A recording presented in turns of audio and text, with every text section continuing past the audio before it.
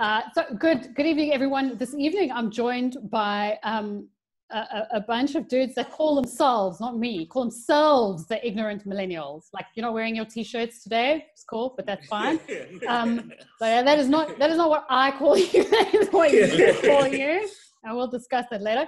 And I came across one of their videos on YouTube not too long ago, discussing stuff about the journey and the qualifications stuff relating to being a chartered accountant, etc. And I really loved your energy. I really loved the humor. I really loved the authenticity. And I just think we need more of those types of conversations around just education in general, professional, regardless of whether we're talking about CA or non-CA or whatever, but just we need to be having more conversations around stuff like this. So I contacted them, and apparently, because there's a lockdown and they've got nothing better to do, they said that they'd talk to.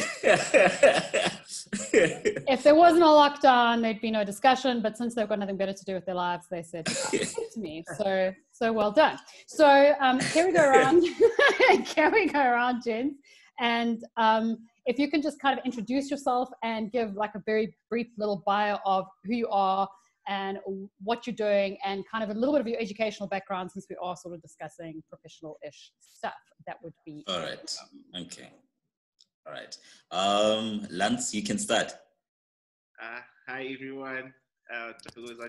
Here. This is actually quite weird for me because I'm used to asking people to, but yeah, I'll do my best. So I'm I'm a chartered accountant, recently qualified. It's just been over a year now. Okay. I'm from a small village, or most people call it a village, in Mpumalanga, Nelspruit, called Matsulu. Yeah.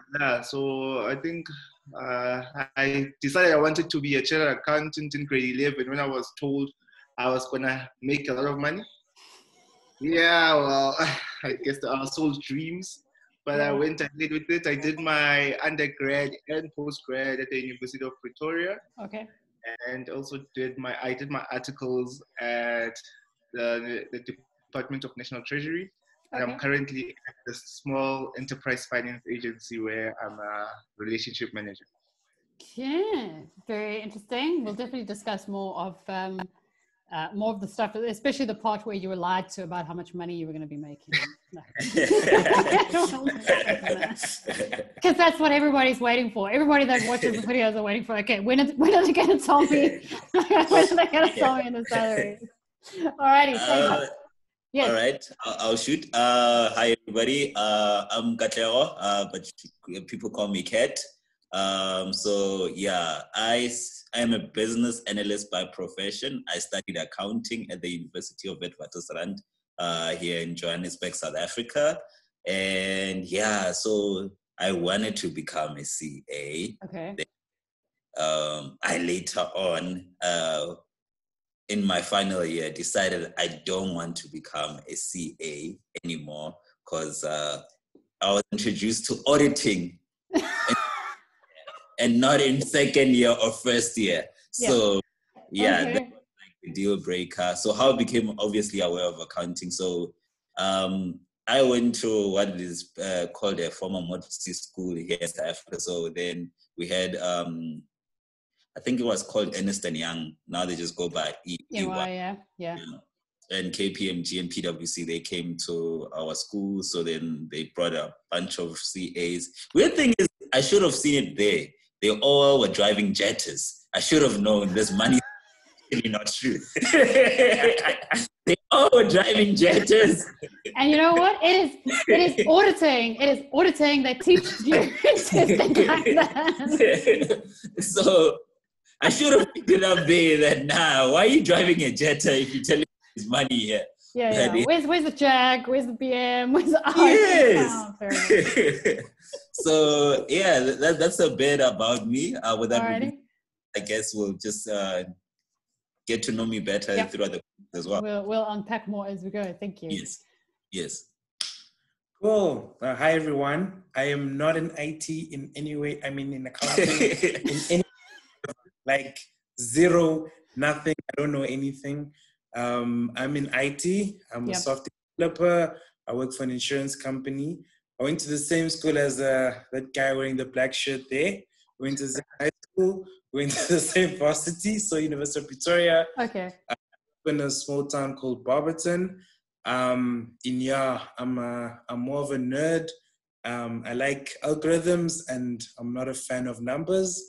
As to why I picked this profession, I've always just been that guy who was like ripping CDs for guys and like Okay. rap songs and movies. But don't tell anyone. No, well, we'll keep that between us. Just between us. So yeah, so I was always that type of person, and then I just fell in love with IT at a very young age. There was nothing else for me. It was this or computer engineering. They had some form of electronics involved. Okay. All right. Okay. So we got a really really nice split, and I think the one of the things is and you, like you mentioned that two of you mentioned that like the expectation gap. What you're told and sold when you're younger, when the firms and the people and the recruitments and companies tell you this is what your life is going to be like, this is what your career is like. So what do you feel was your biggest like, oh crap, what? Like your biggest expectation gap when you started working, like for all of you, because regardless of what profession we're in, when you're studying, you have an idea of what's going to happen when you get to the workplace. And then when you actually start work, it's a bit like, why did nobody tell me that I needed to learn how to use a photocopy machine? You're joking, but that's true. Right? No, I'm not joking.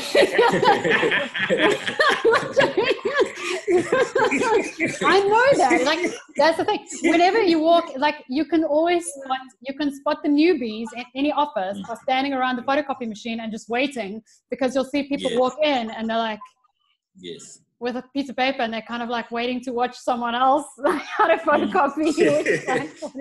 Which button do you press? So what was your biggest expectation gap that you were expecting and then didn't get, or just never expected to come across when you started working? Lance? Yeah.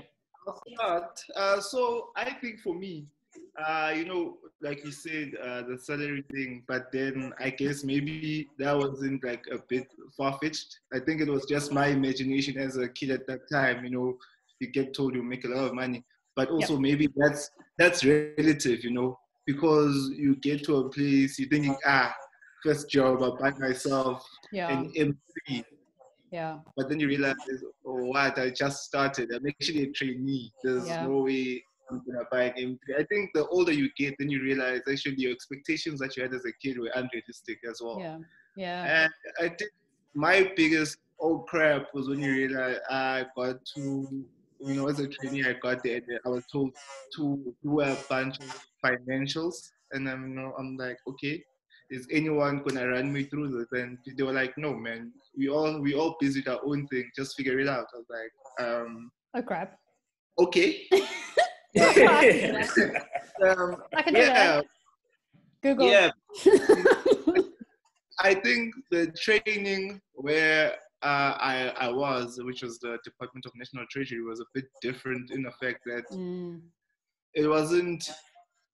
They didn't expect you to. They were training you, but they expected you to do the things. They expect you to be part of the team. If you go to a certain team, they expect you to be, depending on your qualification, which at the time was a postgraduate, they expect you to be a senior analyst, and you have to come up with solutions. So instead of them actually, trying to teach you all the time, you need to be coming up with solutions on the spot. And it's a matter of more of like, no, you're here to work than you're here to trade. You do get the trade as you go along, you pick up things, you learn a lot. But it was really like, you need to hit the ground running and just impress us as much as you can. I think you raise a really good point there. Like I really like, because most, when you're studying, you get the textbook, you get the material, and then you're like, this is how you do it. And then by the time you do the question, you're like, I know what I'm doing. Or that's how we think it works. This is what you're supposed to do, so that when I go and work, I know everything. Like, nothing's going to be a surprise and I know everything. And in reality, there's no question in your work, there's no solution. No question paper, no solution. No one marking. And I think students kind of have this idea that one day when I'm finished studying, then all that performance anxiety around exams is going to go away. I won't have to worry about failing exams and I won't have to worry about getting the question wrong. And I'm like, dude, when you're working, every day is an exam. Like performance anxiety, like every day is an exam, because then, your boss or your manager is like, here's a project, can you please do this for me? And you're like, can you a template for that? Can you tell me exactly what you want from me? Where's the manual? Where's the textbook? Whatever. So one of the things I say to students, and especially the younger students who, have less experience with stuff, I'm like, spoiler alert to people, the real world is a lot harder than studying. Like, yes. That is true. A lot harder than studying. And they're like, this isn't what I signed up for, because I thought when I got my degree, I would know everything. Like, I'm done. I know the answer. I'm going to go work, and then I'll know what to do. When in reality, every day you get to work, it's like, okay, what on earth? How do I do this now? What? And you're like, it's just like a daily struggle of feeling stupid. So I'm glad you brought that up, because I think that's a classic expectation gap from students, that when I'm finished studying, I'll know everything. Yes. That's adorable. So from my side, I think, so with me, like varsity, high school and so forth, I legit thought I was going to be like the Harvey Specter. Really? Whenever I'm working, or billions type of environment. I thought that's what CAs do. Fancy suit, tie, and the tractor, expected, and so forth, tailored suits basically. So yeah, that was what I initially thought. Then obviously, so I worked at an auditing firm. Yeah. So prior to working at an auditing firm, like I previously mentioned, the university, back then they only introduced auditing on a third year level. So then when I was doing auditing, then it's like, okay, then it was like, okay, so most of us obviously are not gonna have the opportunity to work at a bank or an investment firm to serve our there. So most likely serve at a auditing firm. So then it just seemed like, okay, so basically my job is gonna be to chase after people like a policeman. And that's what it seemed like then. I'm okay. Just a corporate policeman, basically. Like, show me proof or whatever and so forth. Then I was like, no, thank you. I don't think this is really what I want to do and so forth. Okay. So then, still thereafter. So obviously after I completed my degree and everything else, I worked at KPMG. However, they told me, so I was not going to serve my articles per se. So they put me in the management consultancy division. But in it, for the first couple of months, they actually, I was basically doing what the guys who were serving the articles were doing. Okay, yeah. In actual sense. So even then, so then I felt a bit like maybe a bit of a Harvey Specter, because when you're chasing people, because now in audits and whatever, people just fear you. Whenever you coming to them, they're like, oh no, not that guy again. So then it did meet my expectation a little bit there. But pretty much, what I then discovered is pretty much the first 3 years after you've done your article, after you've done your honors and you're serving your articles in that 3 years, pretty much it's a huge learning cycle, and you really are at the bottom. Like you are literally at the bottom. You run around, especially in your first couple of months. They tell you, hey, do the run, and it's very long hours as well. That are involved. So that's basically what happened with me. Kind of funny. You had a tough time, eh? Yeah. I think me, it was more of a shock that there's so many other things that you have to learn that are not like part of your technical knowledge that you came with from university. Right. So now you get there and all of a sudden, like, you're in so many meetings, you have to, like, there's this etiquette, unspoken etiquette that you have to follow. And you only learn this, like, the more meetings you go. And then emails are such a huge thing. No one ever tells you about these things of email. You have to write in a certain manner, and you structure it. And if you just CC the wrong person, the drama. You're just going to have like a bad week. So one thing that really helped me was during my graduate program, like they would have like a people skills type of course, like over there. So then they'll tell you, and then it helped ease you into the world, right? And then the other thing I learned that is very important is networking. So much. Yo, So like much. I never struggled. You'd need a CA or something, or you need someone in facilities, or you need someone like everywhere. And if you are a very quiet person, you're honestly gonna struggle. I don't see a way for you forward. Other than being stuck in a little desk at a corner and just working your way, like basically nowhere. So being vocal about everything really helps, and also having a trail of everything. It's the like the cover your ass, the CYA. Everywhere you go. And they don't tell you these things when you just you're just coding. You're like, oh, great! I'm gonna build these amazing systems. You get meeting one, meeting two. Actually, in like 7 meetings, I have not done any work today. I was just in meetings all day. I think one of the other things for me is also, like, I expect I'm gonna have my own office. Oh, did you? Okay. Corner office, window with the view, open planes and everything. So till this your day, own secretary with your like. I blame American series. I blame TV, man. So that was one of the other things. Like, wait. So basically, I'm like in a library where I can talk. That's what it felt like. In your cubicle, it's like, this is a library, but I can just now in the library. I can talk. I'm like, damn. Fair enough. Okay, so like one of the things is it's so funny that you said, like, all the things that you picture in your head that's like glamorous about all of this crap, like chuck it out the window. Like, no, chuck it out. Chuck it out the window. Like, it's all crap.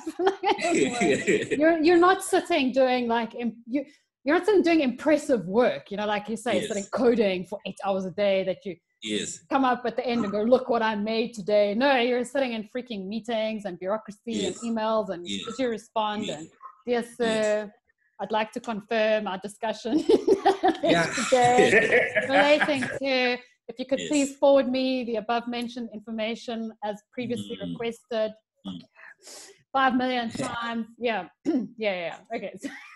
And you also won't do everything that you studied. Like you just every small portion, probably like 20% what you studied, you'll actually apply at work. And then the other gaps actually filled in when you're actually there. There's a lot of you learn that you never knew. And then the other 80%, ask yourself, why? It's just sitting there and not there. I'm not even able to apply it anyway. It's so interesting, and it's so sad, but it's so interesting, the distortion, you know, from the studying to the reality, you know, like what you think you get with, you know, all the classes and the subjects and the topics that you study, and then you actually work, and as you say, all these other skills that and one of the things you mentioned was the people skills. And I think in IT is very similar. Like anything computer related is very similar to the accounting stuff, where people go, "Oh, you're not a people person. You know, you have no personality. You're just a geek in a corner in a grey suit." And then, you know, people think that's who they have to be. That's one thing. I find like students are like, I don't have an accountant personality. I don't know what an accountant personality is. Like I haven't yet met an accountant personality. I don't actually know what that is. But two, you have to be a people person. Like you have to be a people person. Because like you say, you're sitting in meetings all day. You're like chasing people to get stuff from them. And I'm in a library all day. So I've got to get along with the people around me like I'm working with. And my clients and the stuff and managers and blah, blah, blah. So people skills are crucial.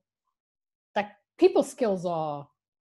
Yeah, and also, I mean, one thing that they also don't teach you is your emotional intelligence. So true, so true. Because, you get to a place where authority is so important, where your manager will tell you, I want you to do this. Yeah. And you try to come up with certain ways that you feel like, you know what, I feel like, you know, this way would be better. It's like, that's not right. Now, you feel like you can't show it because, I mean, you have to be level-headed. Level-headed all the time. Yeah. And then I think, yeah, that's something that I had to struggle with for quite a while. And sometimes, you know, after a discussion with a senior person, I just walk out of the office and just go get some fresh air. Yeah. And head outside and breathe a little. But that's something that, you know, they really don't teach you in school, and how to deal with certain interactions as well. Yeah, very true. I think that's such. You were saying, you were nodding your head as well. You also have, you agree with that? Was it me or Kat? Well, both of you actually. Like you both. I 100% agree with it. Like 100%. And these are the things I really wish we were taught at a younger age.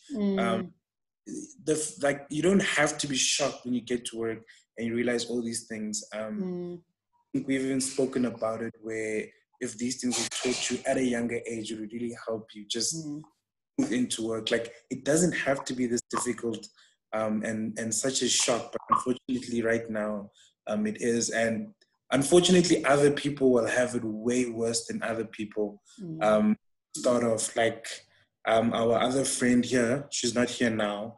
I think when she started work, it was like 10 times worse. Like they just threw her into the deep end, and what they were doing, it just like it didn't exist anyway. So the team itself, you'd have older people there, more experienced people there that have never touched this stuff. And then now you're coming in as a graduate, and you also have to now learn this stuff, and you have to know it. And you can't even, it's not like varsity rather, where you can just be like, nah, let me just drop this module. It's okay. I'll pick some. Yeah, you gotta do it, yeah. You're getting paid for this, so you have to make a plan. True. And it is like, and then some other people, they have it much easier. They have a nice manager.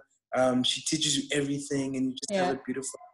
Then you go back home and you guys talk about these things, and you end up hating your friend now. Like, yeah, your life is nice, but like, there is no winning formula. There is, but it's so good. I'm so glad you're mentioning this stuff, because with my students, like when I'm chatting to students, when I lecture them and stuff, I'm always like, guys, you know, the management skills, people skills, your emotional resilience and your emotional intelligence and stuff. They call it soft skills, but I don't know why. Yes.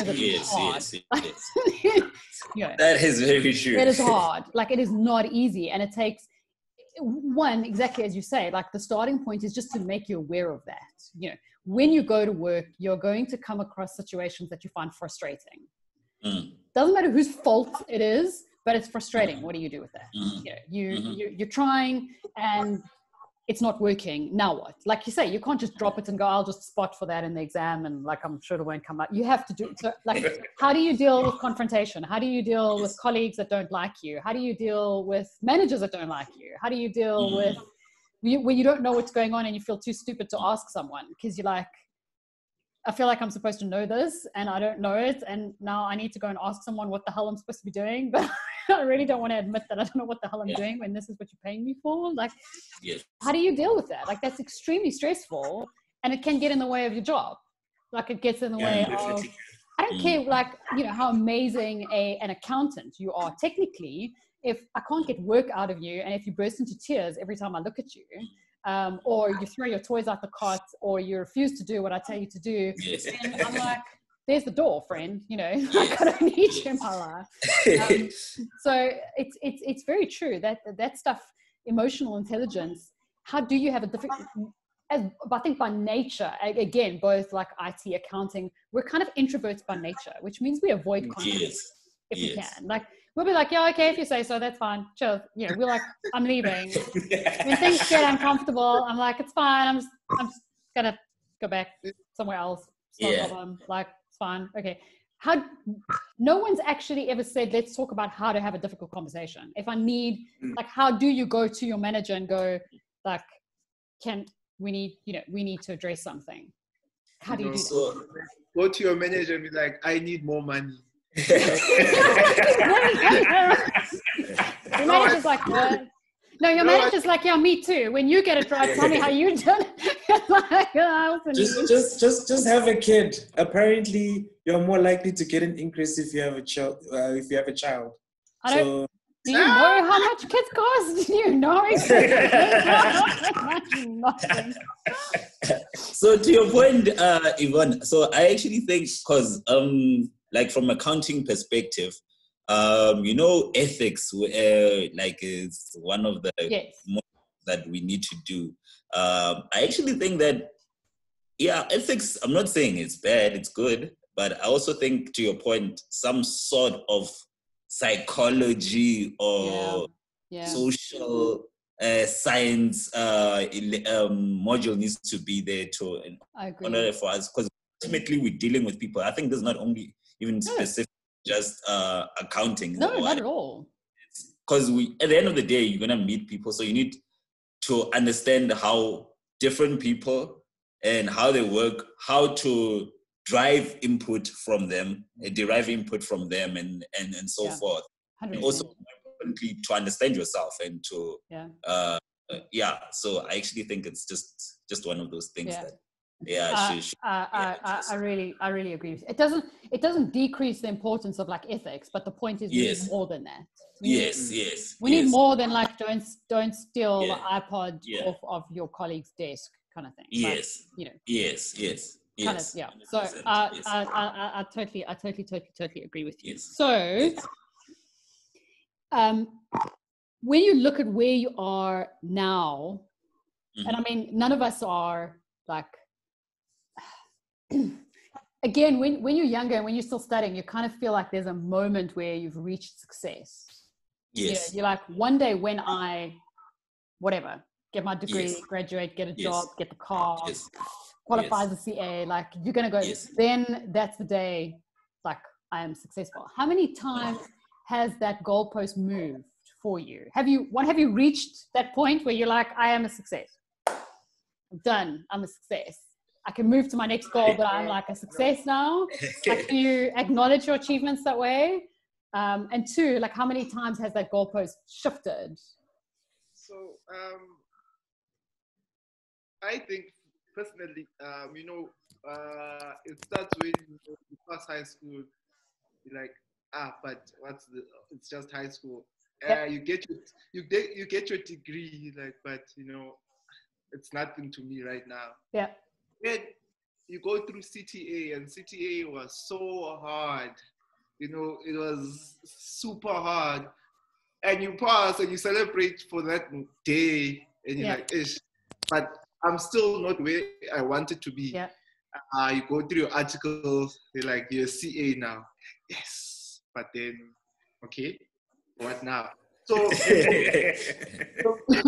for me, I think I did somehow, celebrate those moments, but at not any point in time did I feel like, I've reached, I'm successful now. I've reached a point, And I don't know at which point does one person get to that point specifically, because if you look at other global industry leaders, your Jeff Bezos, your Bill Gates, they're always striving for more, and you ask yourself, I'm only here, and they still trying to get more. So at which point now do you find success in? And I think for most people, and to make sure that you do not get into a point of depression where you try get better. Like I'm not there. Someone just needs to look back at his journey as well. Like, I may not be there, but I've also accomplished so much in so much time, and something to be proud of. But at the point of success, I don't think I've felt that yet as to, I'm a successful guy. And you meet, you go back home and you meet people who look up to you. They're like, this guy is successful. I'm like, guy, there's no difference between me and you right now. Yeah. It's just debt. That's all I have. It's just debt. And speaking of success, I don't know, man. I think the other day I was speaking to Kat. We had this conversation because we saw, was it your friend who posted the Mercedes-Benz? RS7. No, not the RS7. Oh. Remember the other one? We're talking about a house, like an apartment. Yes. Car. Yes. So he had these two friends, and they were both like driving like brand new Mercs, right? Yes. They literally just bought them now. And we were talking about success, and then we're like, do we consider the fact that you've made it once you've qualified? You're like as a doctor when you got your doctor's degree, or as a CA when you finally did your articles and you finished everything, and you just like an apartment and you have a car, and you have your dream job. Is that what we say? Because I was like saying no, like I'm still staying with him, right? Well done. I have a car, but like I haven't bought my own apartment. I'm still renting, but in my own way, I still feel like there is a form of a success that I have right now. Because I decided to start a few companies with some friends. It's just startups, but like there's that element to it. I feel like it's like a relative term. What do we see success as?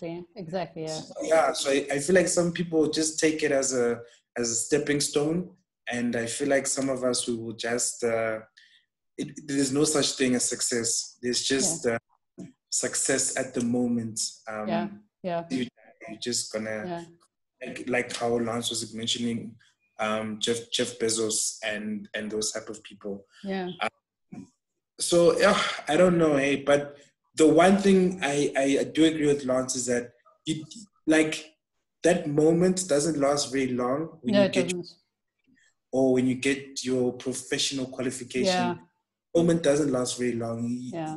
Before one day, 2 days, and because you're already worrying about the next thing. Like you're already worrying about the next thing. You're worrying about the next goal set up. As much as you're starting a professional career, like life is actually very hard outside of your career. There's other things that you need to consider now. Where you're gonna stay? Do you have a girlfriend? Do you not have a girlfriend? Does your family need stuff at home? And all these things pile up, and then you're just looking at your degree, and you're like, can you handle all of these responsibilities? Work. So Very good point. Yeah, it's tricky. It's tricky. Yeah. For me, there were, I can say, moments maybe where I felt, where there were certain goals that I defined for myself as if I attain them, will be successful. But then I realized that those are actually just goals, and that actually success is actually, I would liken it to like, it's a spiritual experience, in the sense that success is actually something that we as humans conceive that would change us. We would feel a certain way or whatever. So like any other like spiritual experience, you will just keep longing for it and never really get it. So so for me, if I give examples, so like to what Lance as well was mentioning, is that like it's passing like your grade 12, then passing with distinctions, then getting my degree from Vets in itself. It was like, I I did something amazing and so forth. Then I think when I was working, because after like leaving the CA route and everything else, like ultimately I was like, yeah, if I become a project manager and whatever, then life just accelerated there. It was like a 5 to 10 year plan. Then it happened within 2 years. So then it was like, oh snap. So then now I sit back and be like, well, you came early.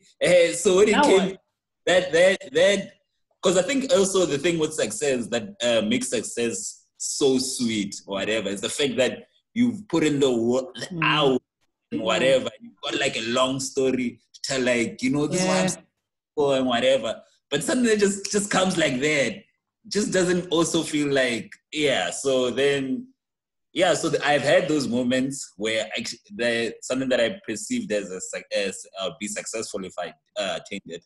But then I realized that it actually isn't that. It's actually just a goal that is actually success, a spiritual experience where you feel something, a change in you where it's like, yes. Yeah. I think that it's such a good way of putting it, because, you know, like it is how you define success and what that feeling is for you of I achieved something that I didn't think I was going to, or I managed to, you know, get something that was really, really hard to do that other people struggle with, or whatever. And I think I find it quite sad. And I think, you know, I find very prevalent in South Africa that for most young professionals or for most young students, the idea of success is measured by stuff. The car, the house, the, you know, like the clothes, the stuff. And that's so dangerous because that's where the debt comes from. Definitely. You know, like debit, credit, you know, that shit. Like, anyway. So, but I think the reality is, you know, what ends up happening is we don't really realize that we're looking for an outward symbol of that feeling. You know, I want to be able to let other people know, or I want that as a feeling. I want that as a symbol of the hard work and the years and. But I think, you know, I find it really sad. I see people qualify and, you know, or just before they qualify, or just, you know, as they're getting, and then they're buying the really expensive brand new cars and they're getting into debt. And I'm like, dude, you're on a hamster wheel that, you know, you're never going to get off of. Like, you're not getting off of that. And you just like, you know, some of the people, for me, that I know, some of the people that are in the most debt are the most well paid. Because that's how it goes, right? Because you start off with like debt, and then as you get the next promotion, you need a fancier car and a bigger house. And now you've got the kids because you thought that was a good idea financially, right? And now it's the private schools and the bigger house and the holiday home and the overseas holidays, and, you know, you marry someone potentially and like create expectations of different lifestyles, and you want to keep up that lifestyle, and it gets more and more and more expensive. So no matter how much you're earning, you know, you could be earning like 300,000 Rand a month. One, taxman takes a lot of that. You know, again, when you're studying, you don't think about the fact that in South Africa, taxman takes up to like 40-45% of what you earn. That's like, you know, you're working like 5.5 months of your year, you work for the taxman. You know, that's it. Like, anyway, so, you know, like you're on a rat race of stuff to try and prove that you've arrived somewhere. And then something like coronavirus happens and makes everything flat. And now you got no savings, you've got an expensive car to repay, kids are in private school, you've got this big house, and now what? Like, so I think, you know, I know a lot of people that are in a lot of trouble at the moment because it's like the years just go and I need to upgrade, without thinking about, you know, like, because it's like an outward sign of success. If I live in Sandton, I must be successful. Like, I think that also brings us back to the part where it's such things that they actually don't teach you in school. Like how to manage your affairs or manage your life after this. I mean, they teach us all, but no one ever teaches you financial literacy, how to handle your affairs. You just go out there and you're like, man, like you said, I've arrived. People need to see that I've arrived. And they can't see me arrive walking, so they gotta see me in my work. And that time your work takes like the bulk of your salary. Now you're in an apartment with no furniture, just because, out there they know, no, he's arrived now. And such things that they don't teach you in school. And it will really be a mind shift if such things were taught. And you did these things, and now, if I did this right and I did this right, I save better, I look for other opportunities, get, dual income streams, and I just build instead of, always trying to spend just to prove a point to someone who doesn't even care about you. Exactly, nobody cares about your journey. And that they don't even know why you're doing this to begin with. So I think you only learn those things once you are knee deep in there, and you're like, man, I've made the wrong decisions. And by then I won't say it's too late, but it's harder trying to, not turn back the time, but change your course of action.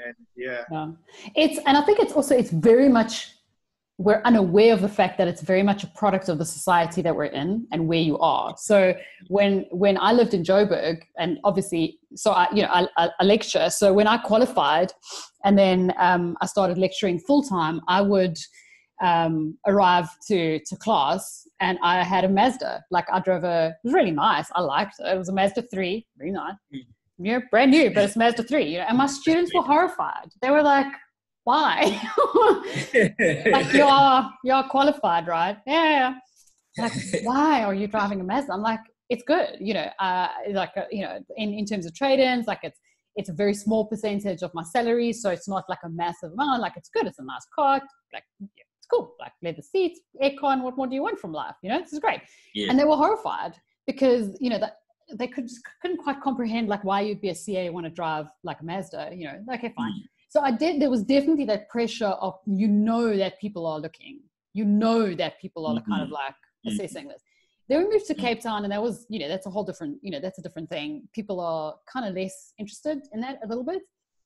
Then we moved here to Montenegro a year ago. And it's the most incredible thing. Like nobody gives a shit what you like it really. And I mean, I know that feeling of people kind of going, oh, so what are you driving, and like who's driving what, and who's people are looking for that, and you can feel that. Whereas here there's nothing. So we when we moved here, we're like, we didn't really know where we're going to live permanently, blah blah blah. So we're like, oh, we really need a car. So we went and got a secondhand car, which is I think it's like a 2004 Renault Scenic. I mean, the thing is like old. 2004. And I mean, it still works. Even the aircon still works, so it's great. It's fantastic. Loads and loads of scratches, but it works. It's in good condition. It does the job.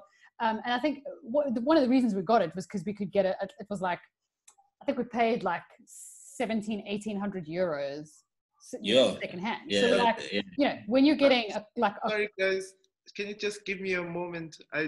My battery's dying. I just need to get it charged. I won't leave, but I'm just going to disappear for a second. That's cool. Okay.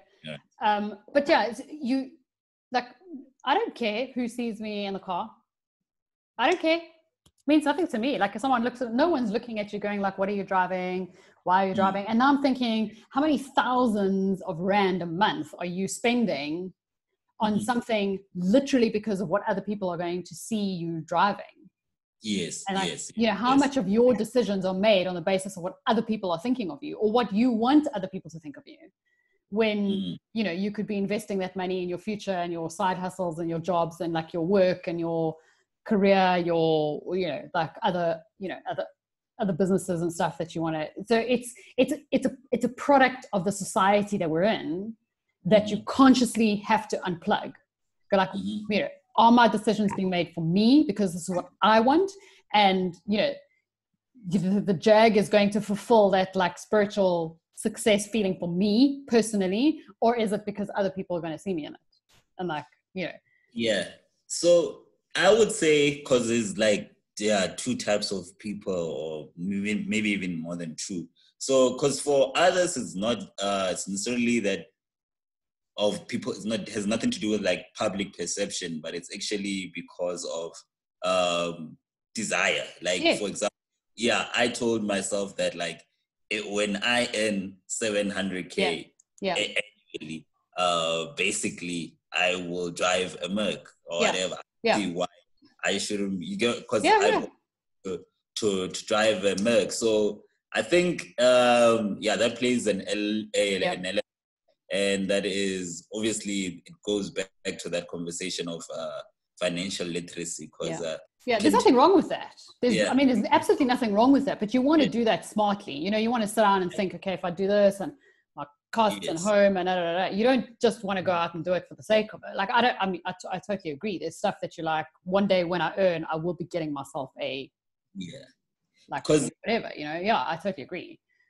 Because the scary thing, the very scary stat that I actually read some time ago in one of the articles, is that one of the most heavily indebted people are actually people who work at financial institutions. Oops. Surprise. So that doesn't make sense. It's saying they either work at a financial institution or they have some sort of like finance degree or something. I'm just going to check that up. I want to see that. It's probably that they know something that we don't, They know how to... Perhaps I should ask you. You're the CA. Tell us there. I should be asking both you and Yvonne. Yvonne, tell us there. So one, I have no debt. I have zero debt. Okay. Zero. Wow. We need to have you on our show then. I'm not interested. I did, when I qualified, because I think it's also part of this, is also expectations of when you grow up. So, we grew up and our family wasn't doing very well, and we weren't, like nobody in my family's got a degree, and then my dad died when I was like 18, 19. I was looking after my mom, but there was that idea that it would be, one of the reasons I wanted to qualify was financial stability. I want to be able to look after my family. And so when I qualified, I bought a house. It was like, I bought a little townhouse. It was, I got a really good deal on it, and I did some renovations. And because I was a CA, Investec knocks on your door when you pass CTA. And says like, hey, and they were amazing. Like Investec was incredible and still is like incredible to me. So they gave me like 120% bond on the house, and like I did renovations and stuff. And so I felt that's what you did as an adult. That was like what you're supposed to do, is buy the house, and then you're stable. You have a house to live in that nobody can kick you out of, and it's gaining capital appreciation and all these smart things, and being an adult. I made like a 50% profit on the thing when I sold the house. So I sold it for cash, obviously settled all the debt, and, paid like, made a profit out of that. And I was like, I'm not doing that again, but I don't do debt. So I would rather have a much smaller, less impressive lifestyle that I'm not worrying at the end of the month that money that I've worked for, I've got to go hand over to someone else for something I don't even remember anymore. I don't even remember what I spent it on.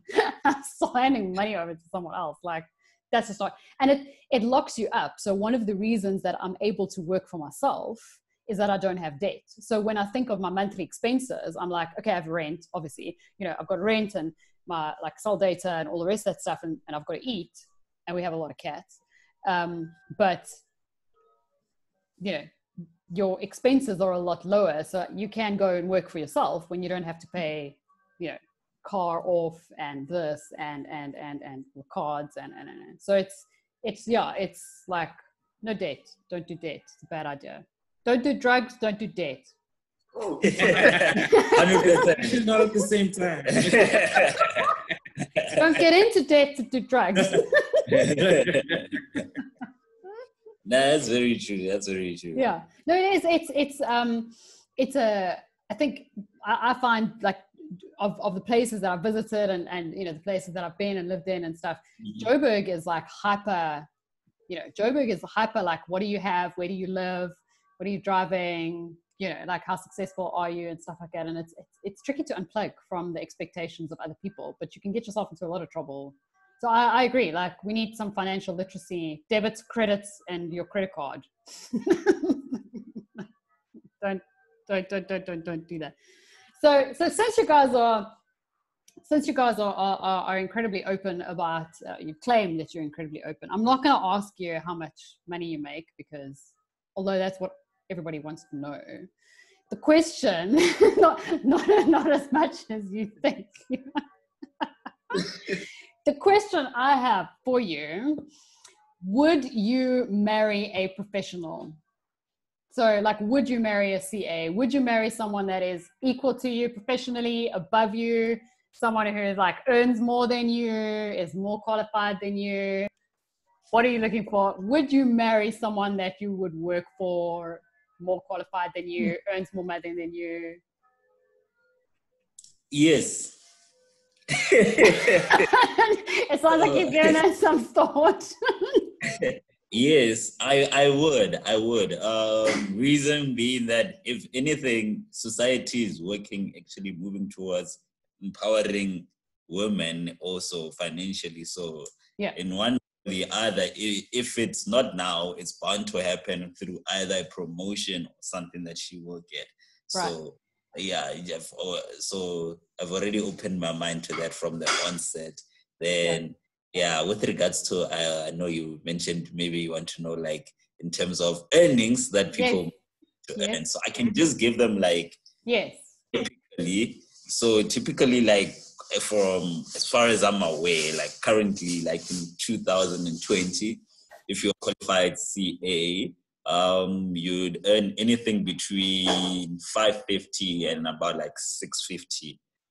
That's like the general median. And so I don't know if that answers that question for those people who Thank you. or wondering how much they'll be earned. So that's in, like, South African rands. Yeah, that is. And so, are we marrying a professional? Are we marrying someone more qualified than you? Well, for me, I don't think I'm ever gonna get married. Oh, really? Why? Because I had the opportunity to, and I messed it up already. Aww. So, yeah. So I don't think I'll ever find something special anymore. So. Aww. But if no, so yeah. Okay. It's cool. It's cool. We'll just leave it at that. We won't even ask you how much you earn, since you're clearly not in a bad position. Like I told you, like, I don't really earn a lot, but I am able to live, a comfortable life. Yeah. I can afford whatever thing that I want. Yeah. Everything I need. Yeah. So I think where I am right now and how much I earn is, proportional. Yeah. But, we always want more. Yeah, we do. Yeah, because you've got a lot of debt that you've got to pay off. And so currently, I think I'm in a position where I'm, be able to look around and be able to move forward without anyone telling me that, no, you are, you're highly paid, we can't afford you. Yeah. You see, because you don't want to get into a position where people start saying, no, they pay you too much, I can't afford you, blah, blah, blah. Yeah. Because sometimes it limits your career progression as well. Yeah. Okay. Yes, 100%. So, I mean, you gave us a sort of ballpark figure of like 550 to 600 newly qualified CA. Since you are the newly qualified CA, do you agree with his ballpark figure? Yeah. So, because it works out to like about 45, 50K a month. No, it doesn't. So, I think most of my fellow qualified CAs would agree and say that's basically way mostly qualified CA play around, and I've seen it a lot of times as well. Yeah. I guess some people are just lucky that you get to a point where you're able to negotiate, put your best foot forward, show them a certain portfolio of why you deserve to get more than that. And I've seen also people who've been able to do that. But yeah, I agree with this ballpark figure of between 550 and 650. But also maybe some would even say that it's just between 550 and 600.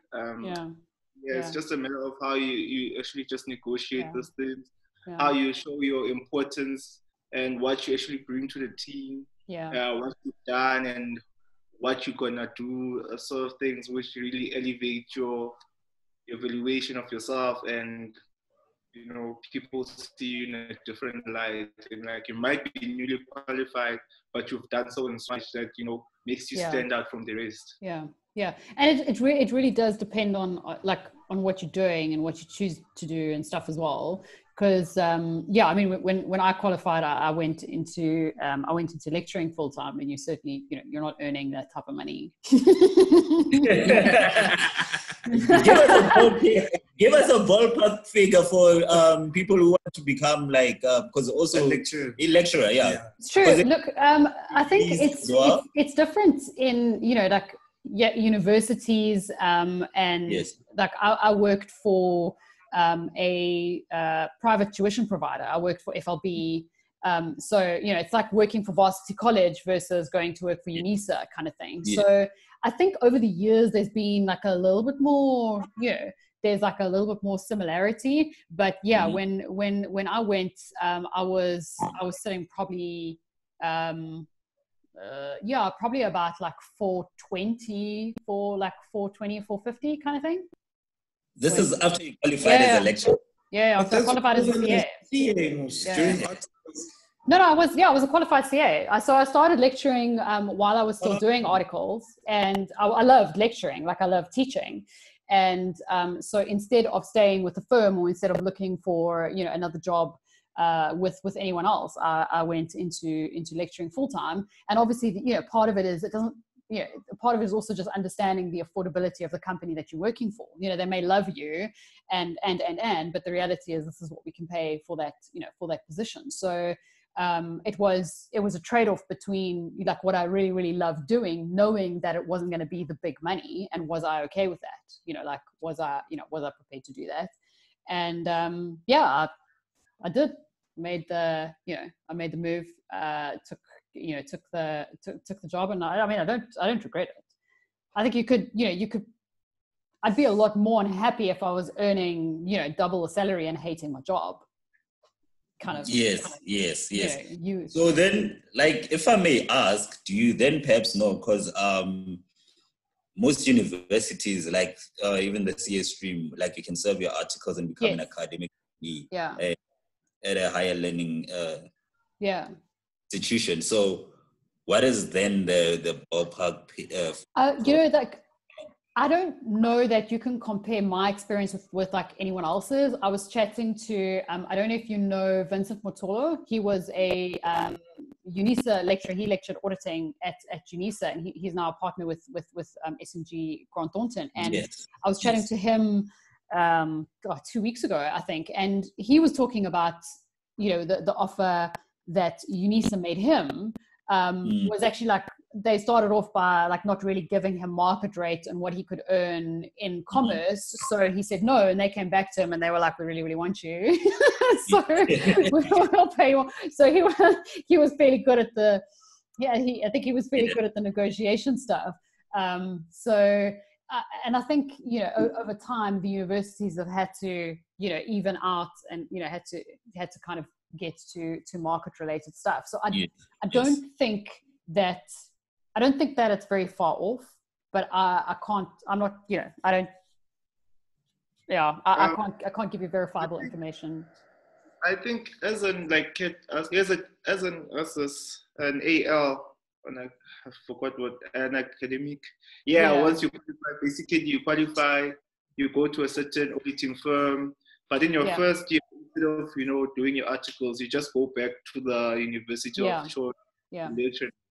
I think you still earn what you would at the auditing firm as a first year trainee. It's just move now into a lecture to the university. So there's not really I've heard that there's some things that you do, you get certain bonuses, whatever the case may be, but there's not much of a difference between the two. No, from what I understand, there isn't really. And your academic articles is only, as far as I know, it's 1 year. So you do 1 year at the university, and then you have to go and do articles at a firm, anyway, you've got to do 2 years somewhere else anyway.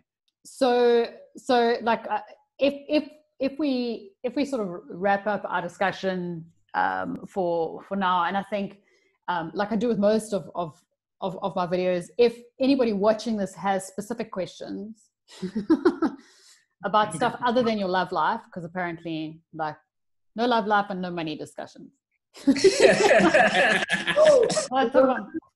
It wasn't a no discussion. I told you my situation.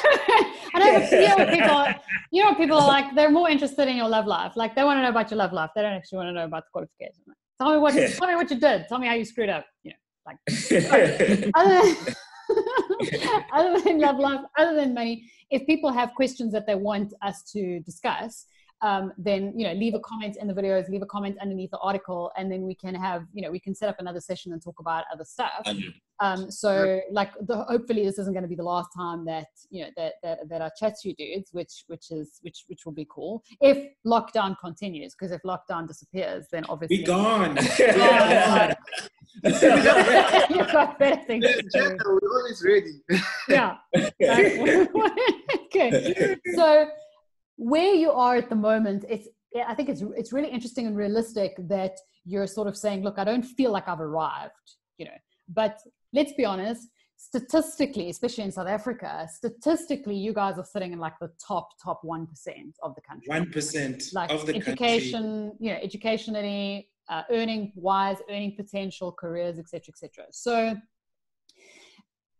that feeling that we spoke about, you know, whatever, like, we understand where that comes from, etc. But the reality is you guys are doing awesome. Were there times in your journey, because it's really easy to look at stuff now and go, okay, well, wherever I am, it kind of went out okay. Were there times in your journey that you were like, this is it, never happening, like, give up, not going to happen, can't see past this, don't know how it's ever going to come right? For me, CTA. Oh, well, yeah, obviously. It was just that devil, you know. It's like when someone has their foot on their neck, and rest in peace, George Floyd. I'm not just talking about that, but it was so hectic for me that every day after class, I felt like I was literally burning, you know. Really? I didn't see a way in which I was going to actually pass this thing. Really? I didn't see how I was going to make it. And it's not because, you know, when you've got like 4 modules and now the other 3, they feel you going well, but it's just that one beast, you know. Like the whole year, you only managed to pass 1 class test the whole year. I feel now you write the exam, and you still fail it, and now you're just waiting for the sub. And I think in the entire CTA year, that specific module, which was financial management sciences. Surprise! I passed just the class test, and I passed the sub. Okay, and that's it. Damn. That's it. Damn. I think we had like 3-year test, 5 class tests, and the exam. We had 2 sets of exams. Yeah. I only just passed 2 of those things. And I think at some point during the year, I used to just sit there and be like, but clearly I can still make it in life with just my degree. Right. Like, I tell myself that there's no reason for anything to ever be this hard in life. Yeah. And damn it, it was hard. But after, you know, when you look back and, you know, you're like, you know what, it was hard for a reason. Because the amount of doors that it opened, you know, now you get to be with other people who've gone through these things. You meet other people who are, like you said, in the top 1%. You don't want it to be obviously, but unfortunately, that's the reality of where you are. It is. And for me to get to where I am right now and be able to, you know, make my parents, my mom proud, make, you know, whoever was there in my corner proud, I had to go through that. Yeah. But at that moment, going through it, it didn't feel like that. It felt like, you know what, maybe this is the end of the road. Yeah.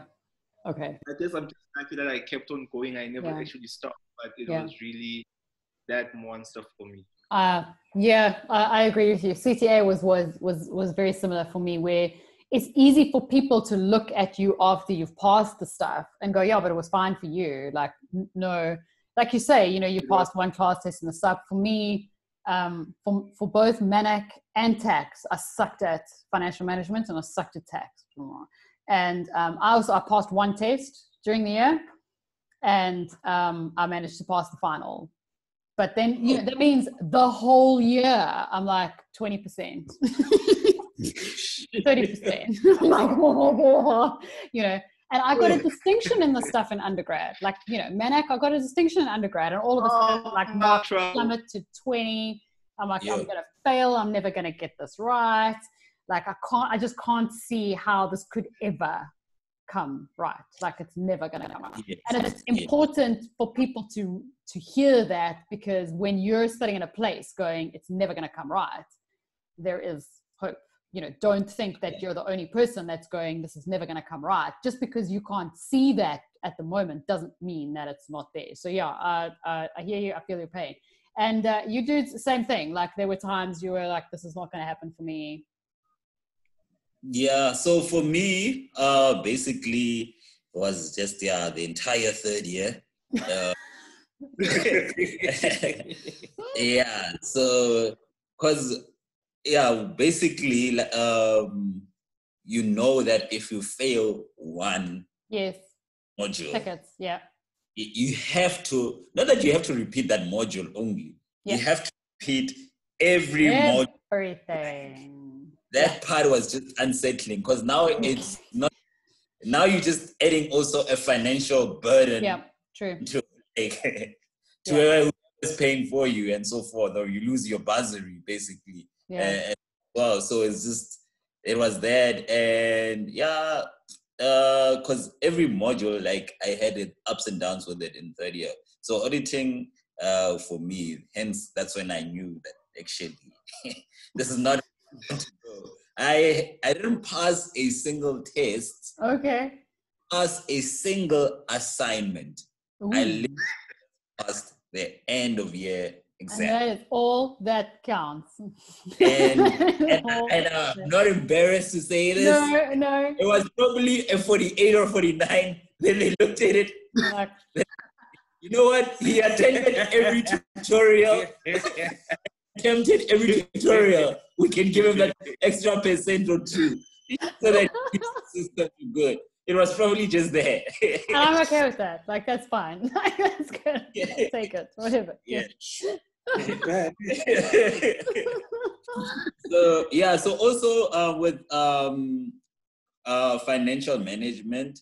Oh, sorry, not financial management. Management accounting, because financial management actually, that's what I was good at. So hence I thought I was gonna be in billions or something. Yeah. So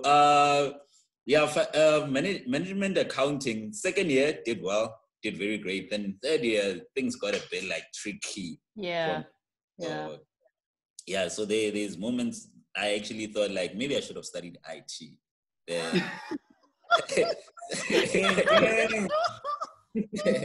Surprise. The university with an accounting degree, only to end up in IT. Which is actually something that I don't know, in future episodes we can touch on, because even for chartered accountants, they can become business analysts as well. Yes. For example, when I started, they were particularly looking for CAs. Yes. That not a CA, then sometimes if you can display those competencies to, or articulate yourself well enough in an interview, you can be very fortunate. Yeah, I think we definitely want to have more discussion, a bit more about like your actual jobs and stuff, and the industries that you're in, and you know, the career options around that type of thing is so valuable as well. So we're definitely going to have more on that. But so before we say cheers, your moment of like, oh crap, this is not going to happen. Ooh, this was actually when I started working.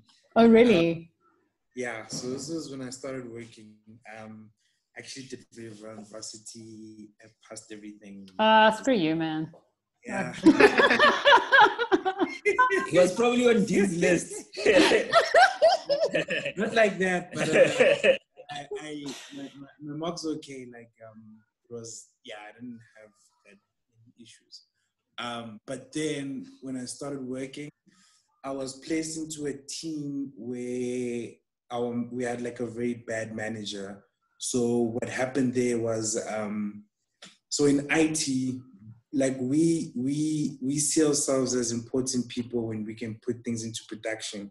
So meaning people are actually using whatever systems that we've put into place. So the team we're in, we would never get to that point ever. That's frustrating. For 2 years, I had a single item in production. So then I got like frustrated and I didn't see a way out. Yeah.